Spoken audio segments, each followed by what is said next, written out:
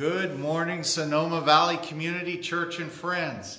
We're so glad to see you this morning.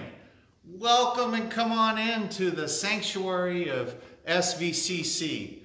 We're glad that you have taken time today to watch this virtual service, but you know, it's not just virtual. It is real. It is something that we can experience through the Holy Spirit in the now time. It's not just something that happened or something that will happen. It's happening in the now time. And I'm wondering what's happening in your time, in your now time right now as you're just turning this on. Maybe you're coming to this worship service and you're needing some encouragement. Maybe you're wondering if your prayers are reaching past the ceiling in the room that you're in and touching the heart of God. I'd like to encourage you this morning to join with us as we learn together about the kind of prayer that works, as we worship God, as we seek His face, and as we partake in communion. You know, the whole purpose of worshiping God on Sunday mornings is to grow more intimacy between us and God. Think about that. Intimacy. We crave it. We're afraid of it. Some people are feeling very lonely, socially distancing, and missing out on the connectivity, on the warm hugs, on the sense that somebody really loves you and is squeezing you for all you're worth because they're just so happy to have you in their lives. I want to let you know that God loves you, that God is interested in squeezing your life with His love, letting His love wrap you around you no matter what your circumstances are. You may be in a hospital, you may be on the front lines of working with people. You may be back home right now and relaxing because you've had a hard week. I want to invite you to turn your heart to God and let God's love speak to you this morning. And with that, I'd like to invite you, if you will, to join with me in a word of prayer as we just open this service up and invite God's presence, God's love, and God's grace. Would you join me, please? Lord God, we pray for your favor in our lives, that we might learn how to pray as we should, that we might learn how to seek your heart and seek your face, and that we might receive answers from heaven that touch the need of human beings on earth. We pray, Lord God, that you would help us to pray in a manner that is able to reach your heart and mind, and that we might be receptive to learning and listening and finding intimacy with the living God. We pray, Lord God, that you would bless this service. We pray, Lord God, that you would move in people's lives and in their homes and in their marriages and in their parenting and in their concerns that they carry with them day in and day out. Lord, help us to find a place of joy that comes when our hearts are at rest and glad because you are speaking into our lives. We pray for your favor and blessing on this service. In Jesus' name, amen. Amen and amen. So we'd like to begin this service this morning, not only praying and welcoming you, but also with a devotion from Sarah Young. Yes, Sarah Young. I've been reading these devotions with my wife on a daily basis, but this one seems particularly appropriate for today. She writes, "Trusting me is the alternative to falling into despair or escaping into unreality. When you're in the midst of adversity, it can be hard to think clearly. Yet this is when it's vitally important to make wise decisions. Sometimes it's as if choices are swirling around you, waiting for you to grab onto the right one. However, there is one choice that is always appropriate and always effective. The decision to trust me with all your heart and mind. If you're on the verge of sliding into the depths of despair, stop and declare your trust in me. Whisper it, speak it, shout it. Spend some time thinking about all the reasons you have for being confident in me. Remember and rejoice in my endless, unfailing love for you. If you've been numbing your pain through denial of reality, expressing your trust can bring you into contact with ultimate reality, me. Confide in me, beloved, for I am infinitely knowing. I understand everything about your circumstances, and I will help you. Proverbs 3:5, lean on, trust in, and be confident in the Lord with all your heart and mind, and do not rely on your own insight or understanding. Psalm 52:8, but I am like an olive tree flourishing in the house of God. I trust in God's unfailing love forever and ever. And Isaiah 41:13, for I am the Lord, your God, who takes hold of your right hand and says to you, do not fear, I will help you. Isaiah 41:13. Thanks be to God for his word. Amen. Amen. So if you would please, put on your singing hat. Nobody's going to be critiquing your singing today. And join with us as we sing about our thirst for the living God through the song As the Deer and Come Let Us Worship and Bow Down. Charlotte's going to sing, and I'm going to play this little harmonica as best I can. So let's invite the Lord to speak into our worship.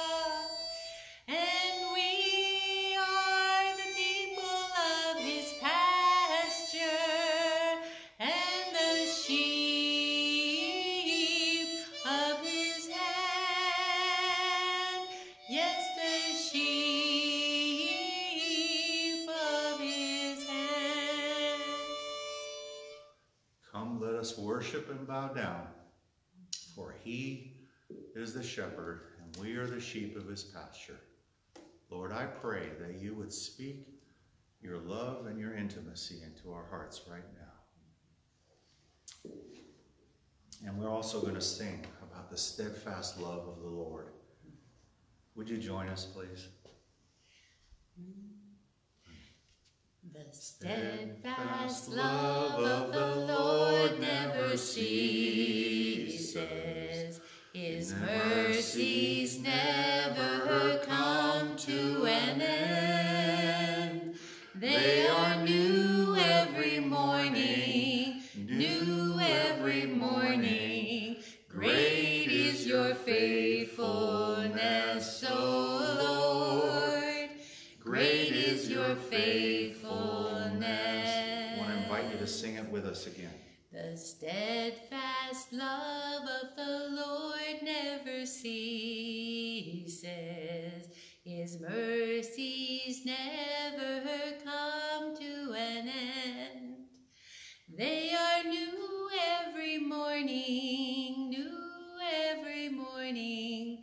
Great is your faithfulness, O Lord. Great is your faithfulness. You know, I just remember that I've been married to my wife almost 33 years, and there's been faithfulness between us, not only unto the Lord, but between each other. And it's a great song to sing, to just remind ourselves that the faithfulness of God in our lives can promote faithfulness between us and between people. And I pray that God's faithfulness will be a blessing to you this morning. We also want to share some announcements with people. You know, maybe you've been a little afraid to use the modern technology of the internet to connect with us, but I want to invite you, if you're listening to this service, to find our website at www.welovesonoma.com. Isn't that a great phrase? God blessed us with the ability to get a new URL. That's www.welovesonoma.com. And you can also write me at info@welovesonoma.com. Now that's just the beginning of connecting with us. Once you get onto the website, you're going to find all sorts of different pages and information. One of the newest pages is our In Memory page, which celebrates the lives of people who have been a part of our church but who have now transitioned on to heaven. And one of the latest people to have passed away was Bob Bayless. You can find his name and a connection to his website that talks about his life on and through our website. So I want to encourage you to go find that page, In Memory, and then go explore what's there for you in terms of the beautiful, wonderful celebrations of life that have already taken place since I've had the privilege of being a pastor here. There's another page that's also on the website that reflects the opportunity for you to see these worship services after the fact through YouTube. All you need to do is connect onto that YouTube channel and you will see all the different sermons, all the different videos that have been done. So far, I believe there's 8 different videos that have been done, and we've had an average of 60 people watching every one of them. I got to tell you, that may not seem like a lot for those of you who are used to much larger churches, but for our church, it's 3 times the number that we had when I first started coming. And beyond that, every one of those people who's watching is a precious person, who may have had other people join them in watching. They may have had a watch party. And we don't know where all those people are living or what's happening in their lives, but I want to welcome you as friends of Sonoma Valley Community Church to be part of connecting with us through the website. If you have a testimony of what God is doing in your life, of something that's happening or has happened that's a victory or a breakthrough that you've had with God, or an answer to prayer that's just dramatic, I want to invite you to write about that and send that to me so that I can post that, or if not posting it, at least maybe share it with the staff and with the leadership and the people of our church. Because we want to build encouraging life testimonies of what God is doing in our lives. We also want to pray this morning for some of the people in our church who are struggling with health concerns. This morning we want to pray for Terry Turpin, who needs healing. She's back in the hospital, and I want to invite you who know Terry to pray for her right now as I'll be praying in a moment. She's having problem breathing and some other things, and we just want to ask God to have mercy upon her and strengthen her body and bring her back to her family and friends. We want to be praying for Arlene, who's still recovering from her knee surgery, for Christina, who has had a little hiccup in her healing of her throat. She's got a new infection, and we're praying that God will just remove that infection and that God will heal the ligaments and all that's part of the surgery that she's had in her throat. We also want to praise God and continue to pray for Blake, who when we saw him a couple weeks ago, outside.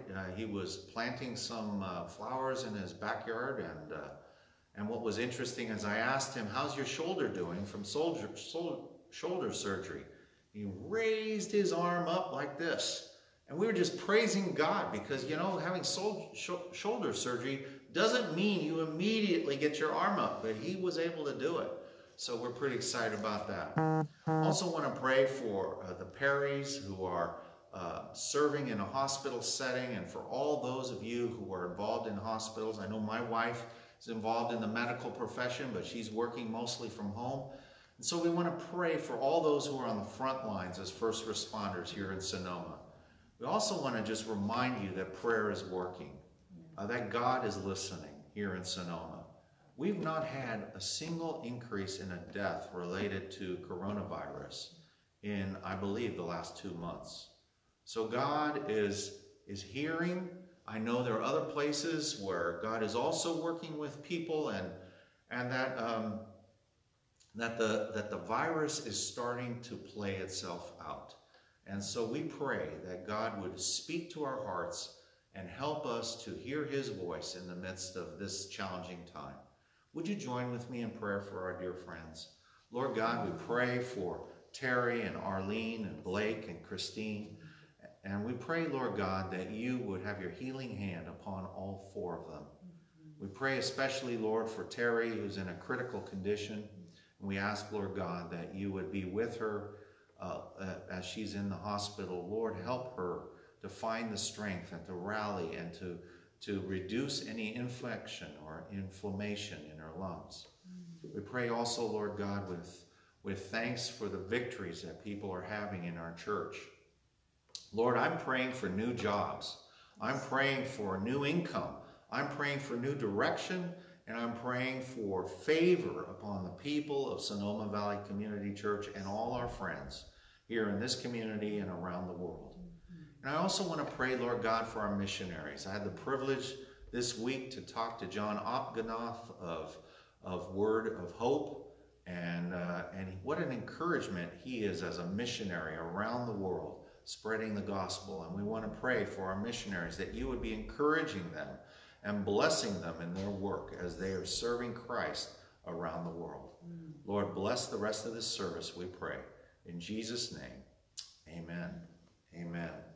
Well, I'd like to also invite you to join with me in supporting the ministries of this church.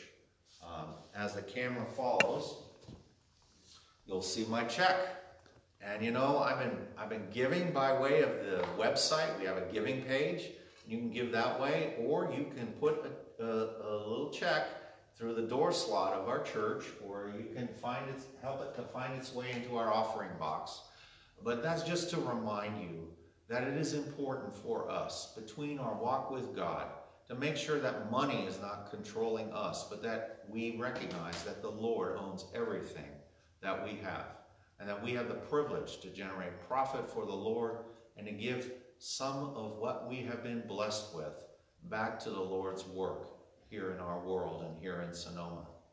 So with that, I want to invite you to pull out a checkbook, pull out your smartphone, or whatever it is that is the means by which you're going to connect with our church, and to send some funds that is a gift from God to you to be a channel of blessing to others. Also want to invite you to join with me right now. I'm going to grab this glass. I'm going to grab my glasses, and we're going to go over here, and we're going to hear the word of the Lord. Open your Bibles if you have them. I hope you do.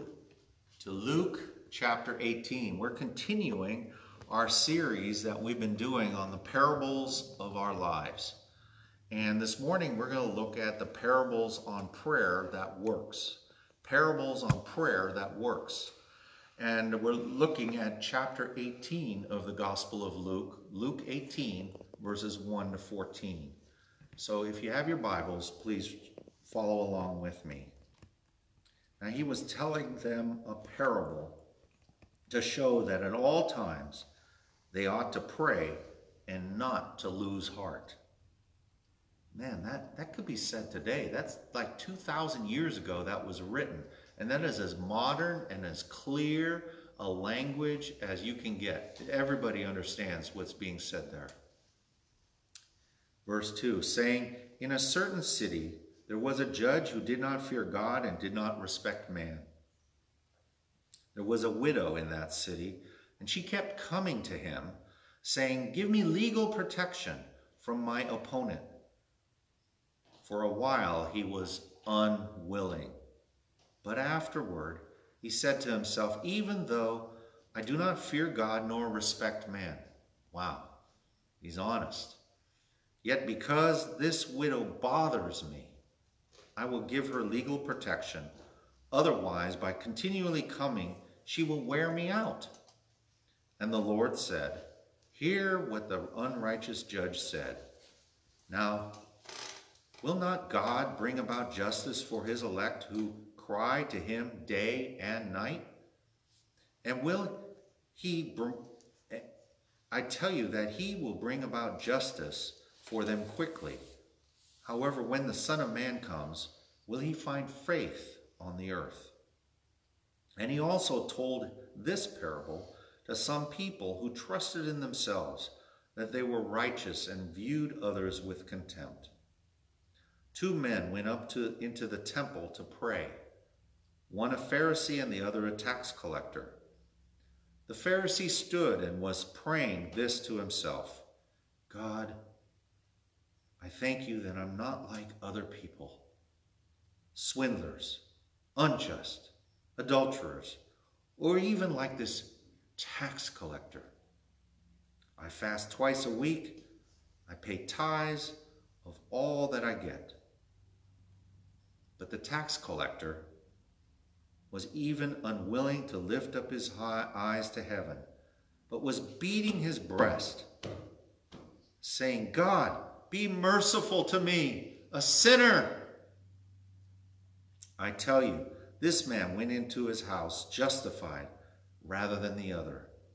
For everyone who exalts himself will be humbled, but he who humbles himself will be exalted. Thanks be to God for his word. Amen. Well, this morning we come to a section of Luke's gospel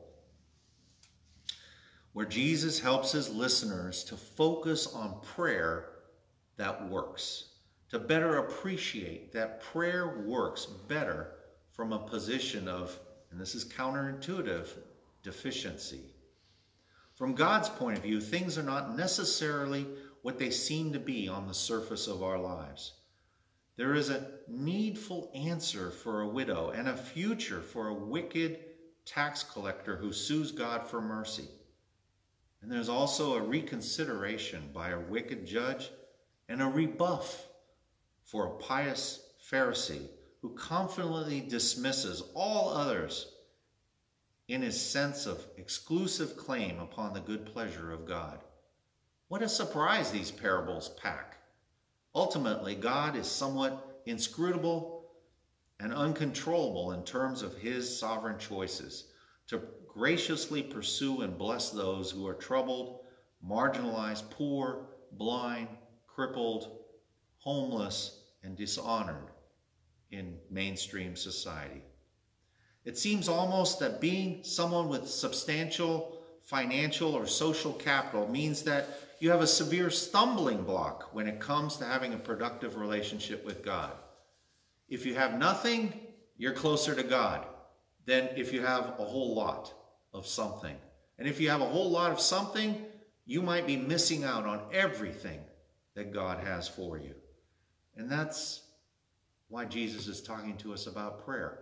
He doesn't want anybody to miss out on how to be productive in your prayer life.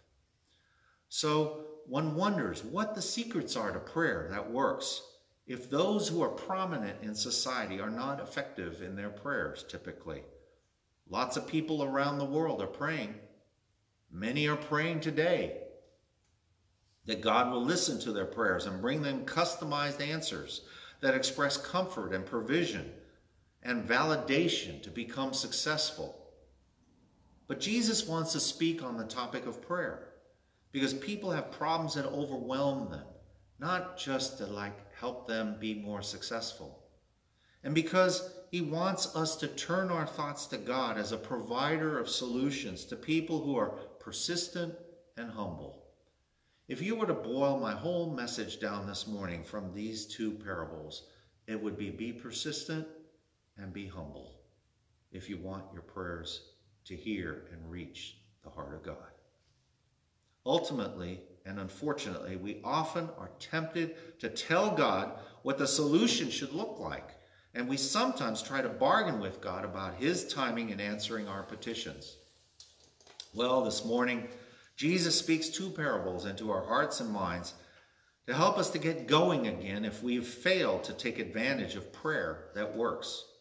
Jesus wants everyone to pray regularly and effectively because the kingdom of God is at hand. Prayer is God's way of helping us partner with him to sort out our lives while we still can, and to experience the intimacy that God has for us. Let's take a closer look. Parable 1 is the parable about the persistent widow.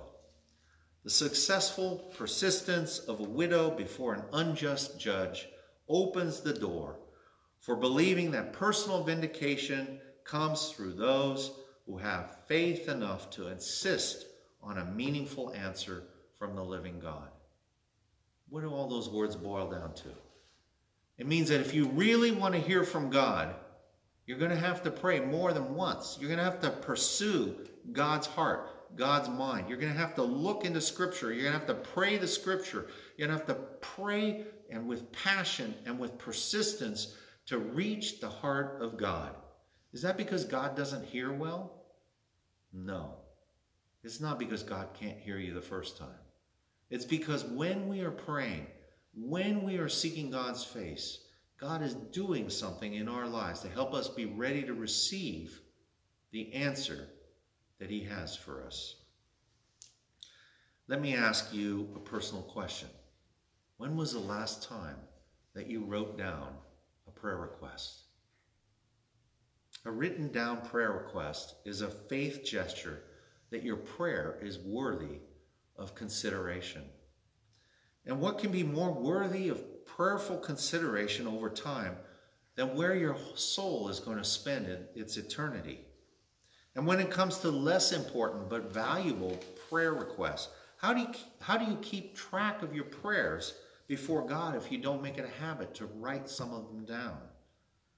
As we welcome this parable into our minds, we realize that it must have been a consuming prayer request for this widow to pursue the judge for an answer that would help her, an answer that was right. We note that Jesus, through this parable, is making a how much more argument. How much more can the living God be relied upon to provide vindication and answers?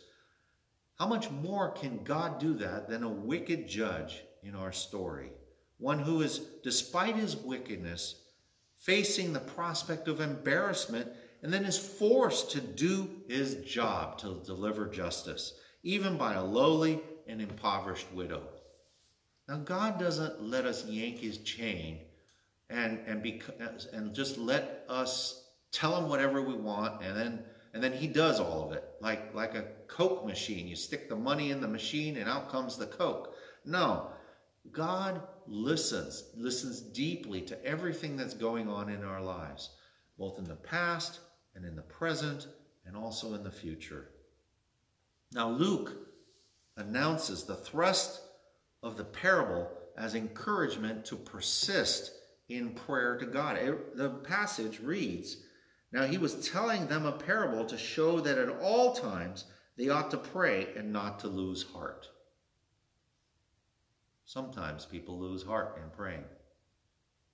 But it's clear from the context that this prayer is about an end-time resolution of the problems of the present and not simply about answered prayer in the normal sense. What will be the overall verdict of our lives? And what it seems like might be an adverse verdict. I mean, if you go before a judge, it's a scary thing. You're thinking that they're going to maybe render a verdict that will ruin your life or that will have consequences that can't be undone.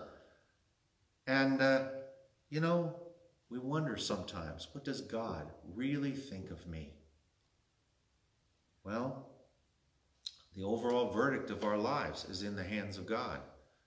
And this widow may have been a character who refused to believe that her husband had died as punishment from God over her life for something she may or may not have done. Sometimes we blame ourselves for the most horrendous things. The parable is not specific, but she seems to have had few resources and no husband to lean on to meet life's common challenges. She was probably alone, without family, and may have been beyond marriageable age. And it may have been that she felt the weight of false guilt and shame heaped upon her life by those who knew her before her becoming a widow. Do you have something in your life that you think people blame you about? Or something that you feel embarrassed about? Bring it to God in prayer. Vindication is a sweet thing. When you get vindication, you have been proven right or justified in doing something. Everyone accused of a crime craves vindication. Vindication is good if it speaks the truth about who you are, but it can only come after something bad, like being accused of doing something you didn't do. The widow is crying out for vindication. She's being squeezed by life's circumstances to plead her case before a judge who could care less until the exposure of his wickedness becomes potential public embarrassment. As a public official, public embarrassment is the most undesirable exposure or punishment you can have. He is not going to let a widow turn him into a point of unkind laughter. And so he decides to do his job and publish the truth about the widow and render a favorable verdict and to free her from any accusation and to protect her reputation. She is worthy of a not guilty verdict and to be treated as an honorable part of society and to enjoy the benefits of such a verdict.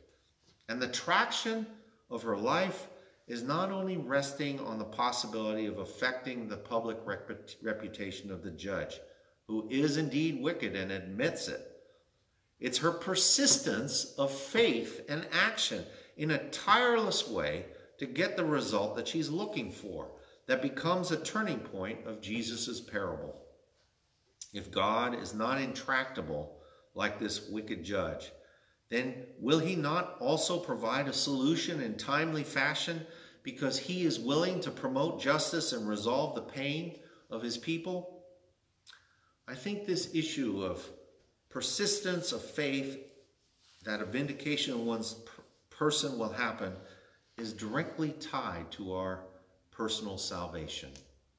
In verse 8, we learn that God is long-suffering and concerned to vindicate his people. Will he find faith when Jesus comes back? At the University of Santa Clara, where I attended for a couple of years ago, there's a very large wooden cross standing in front of the historic mission chapel. I mean, it's huge. You can't miss it. But you can miss the words that are etched on it. They come from Matthew 24:13. But the one who endures to the end, he will be saved. Persistence, salvation, tied together. If we're going to be saved, it's not just a one-moment thing. It's persisting with God. It's growing intimacy with God. It's seeking to learn how to pray the way that he is teaching us. The following verse says, "This gospel of the kingdom will be preached to the whole world as a testimony to all nations, and then the end will come." I'm not saying that salvation comes by earning through good works. I'm saying that a real live faith builds a real life prayer life.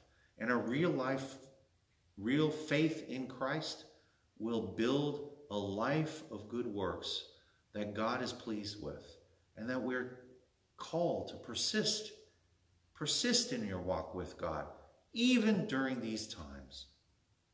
We also read in James chapter 1, verses 12, "Blessed is the man who perseveres under trial. For once he has been approved, he will receive the crown of life which the Lord has promised to those who love him." God wants to reward you and bless you as you persevere under trial. And he will give us the crown of life which the Lord has promised to those who love him. So how is persistence working out in our prayers, in my prayers? Well, my wife and I have been praying for our son, who just turned 21 last month, that he would be gaining all the life skills necessary to persist through college. And he's half a world away in London. Mom and Dad can't step in and rescue him in any way. And we've been praying and asking for God's favor and that he would not go cuckoo during this time of shelter in place. And you know, my son, on his own, picked up 4 classes to do on the internet. And he has completed his major project. And his professor just announced to all the young people that are part of his major that my son and an associate have been blessed to provide all the branding for the university for the coming year. It's a tremendous honor, and it blows me away that my son has been hustling and working from his studio apartment during the 2 months that he's been under quarantine. And it just shows me that I can't do a single thing to help my son, but I can pray for him. And my wife has been praying for him. And God is building character in my son's life. We're just so blessed and grateful for that privilege as parents. Prayer can change things. Prayer can change the world. Well, let's move on to the second parable, the parable of the Pharisee and the tax collector. Both of them are at prayer, and it reminds us that the vindication of our life before God is based on God's mercy and not upon our own judgmental perspective that dangerously takes the place of God's perspective. Here, the matter of prayer that works is not our faithfulness or tireless obedience to rituals. It's not about that you pray every morning at 5 a.m. until 7 a.m. or whatever your ritual might be. Rather, prayer that works is rooted in a cultivation and disposition of felt need before God. We can't exactly be sure what is so objectionable about this Pharisee if we just look at the clues of his life. I don't know about you, but it'd be a cruel thing to be judged just about the ideas inside my head. I mean, it's not like just your thoughts make all the difference. It's also your thoughts connected to your actions. But here is this Pharisee being exposed by Jesus through this parable. And how should the Pharisee's prayer strike us? Well, he seems to be a figure of a pious man. But on closer examination, he's also a man of pride and hypocrisy who promotes himself before God in a quite blatant way. It's not that his thoughts and his prayers are just evilly located in just him. It's that he's telling God how God should look at him, how God should treat him, and how he somehow deserves and obligates God to act towards him in a way that God is not acting towards a tax gatherer. Now, presumably, he tells the truth about the way he lives his life.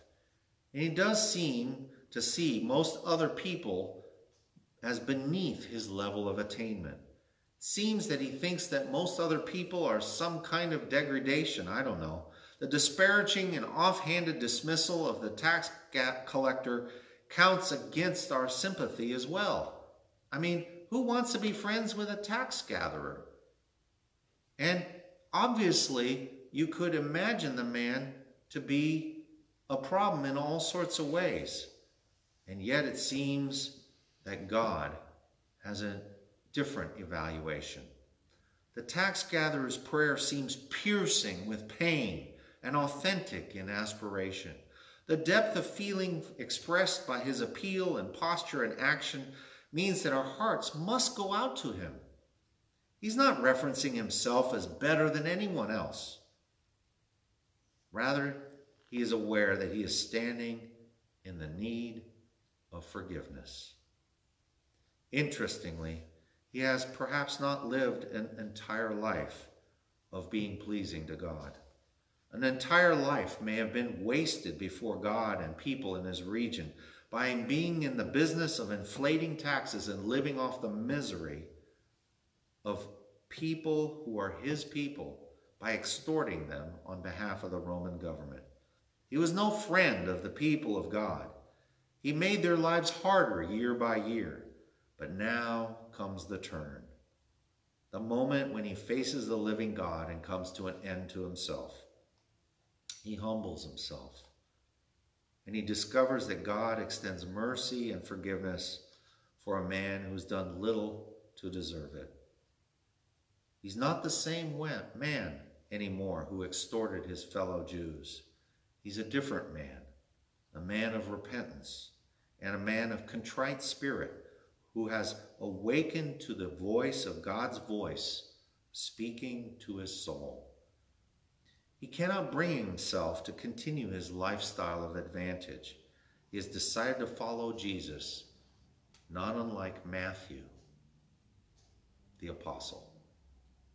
Among the early followers and apostles of Jesus, Matthew is mentioned in Matthew 9:9 and 10:3 as a publican or tax collector who, while sitting at the receipt of custom in Capernaum, was called to follow Jesus.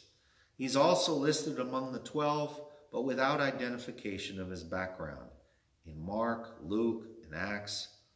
In these passages and others, he is seen as the tax collector Levi, the son of Alphaeus, but Mark and Luke never explicitly equate this Levi with the Matthew named as one of the 12. But I think he probably is. According to the Gospels, Matthew was a first-century Galilean, presumably born in Galilee, which is not part of Judea or the Roman Idumea province. As a tax collector, he would have been literate in Aramaic and Greek and Latin. His fellow Jews would have despised him for what was seen as collaborating with the Roman occupation force. So this is a smart man, but this is a man who is strategic in stealing from his fellow countrymen. Well, after his call, Matthew invites Jesus home for a feast. On seeing this, the scribes and the Pharisees criticized Jesus for eating with tax collectors and sinners. This prompted Jesus to answer, I came not to call the righteous, but sinners to repentance. The New Testament records that as a disciple, he followed Jesus, and he was one of the witnesses of the ascension of Jesus.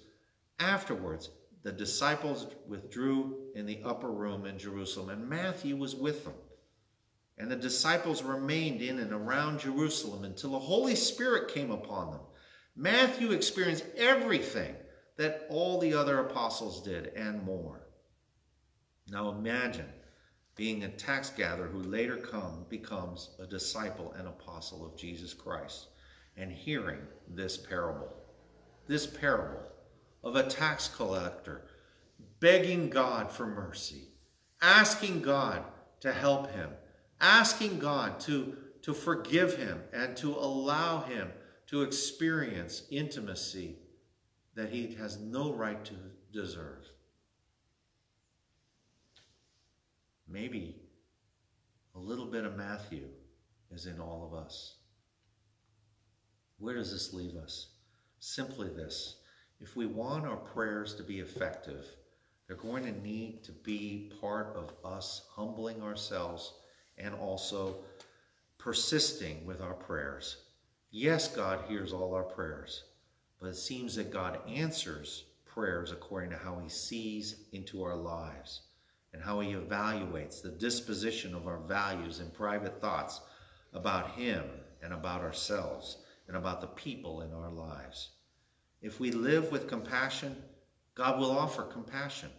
If we live with hardness of heart, our prayers will fail to rise past the ceiling.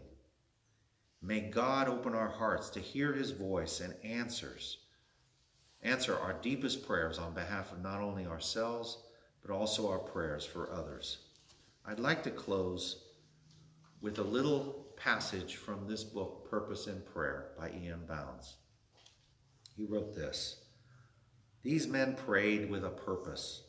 To them, God was not far away in some inaccessible region, but near at hand, ever ready to listen to the call of his children. There was no barrier between them. They were on terms of perfect intimacy, if one may use such a phrase in relation to man and his maker. No cloud obscured the face of the Father from his trusting child, who could look up into the divine countenance and pour out the longings of his heart. And that is the type of prayer which God never fails to hear. He knows that it comes from a heart at one with his own, from one who is entirely yielded to the heavenly plan. And so he bends his ear and gives to the pleading child the assurance that his petition has been heard and answered. If we want answers to our prayers, they need to come from the heart of who we are, so that they can touch the heart of who God is. Will you pray with me? Lord God, I'm standing in the need of forgiveness. I'm standing in the need for intimacy with you. And sometimes I'm just consumed with trying to be successful or trying to be something that I imagine people want me to be, instead of pouring my heart out to you, Lord. Lord, I pray that you would speak your love into everyone who hears this sermon, everyone who is in earshot of this message. Lord God, you are there and ready to answer prayer if it's truly coming from our heart. Lord, help us to pour our hearts out before you, and to do so with the wisdom of Scripture, and to pray in Christ, and pray with the invitation of the Holy Spirit.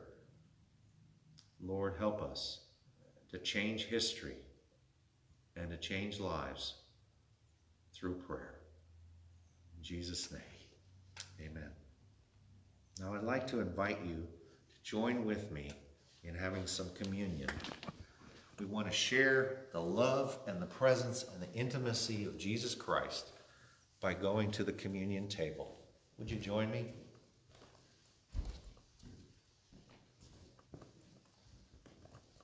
These beautiful candles remind us of the light of Jesus Christ in our lives.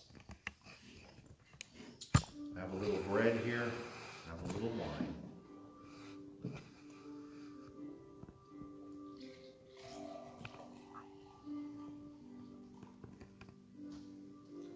And they symbolize the body and the blood of Jesus Christ. I'd like to read from 1 Corinthians chapter 11, verse 23. For I received from the Lord that which I also delivered to you, that the Lord, in the night in which he was betrayed, took bread. And when he had given thanks, he broke it and said, This is my body, which is for you. Do this in remembrance of me.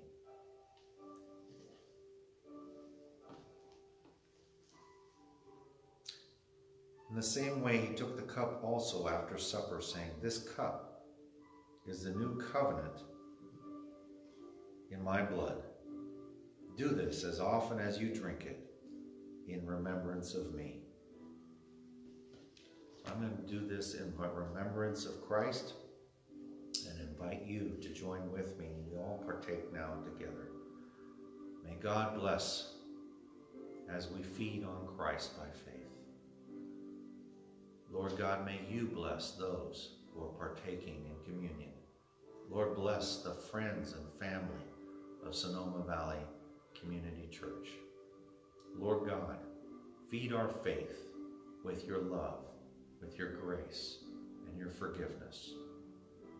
For it's in Jesus' name we pray. Amen.